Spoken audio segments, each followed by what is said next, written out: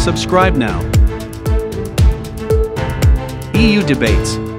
In the monetary union, there is an inherent risk, particularly the monetary union that we have here in the euro area.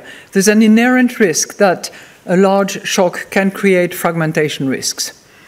And that can lead to self-fulfilling market dynamics that are not warranted. And it matters for the singleness of our monetary policy in our monetary union. But those impediments can have different sources.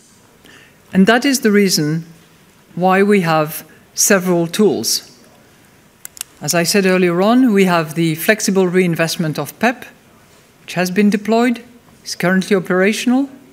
We have OMT, which was decided back then for another unwarranted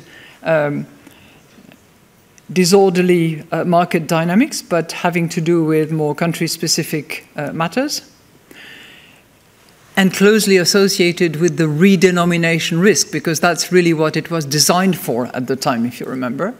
So we were short of this particular tool, which is the one that we have in front of us, the transmission protection instrument, that is not related to redenomination risks, but to the unwarranted disorderly market dynamics that can impair the proper transmission of monetary policy throughout the euro area, which is, as I said again, it's with no limitation ex ante, which has been designed carefully with adequate attention paid to the safeguards that are necessary for that instrument to be valid, and with a creditor seniority that is pari passu with any other creditor in order for it to be efficient and not to crowd out.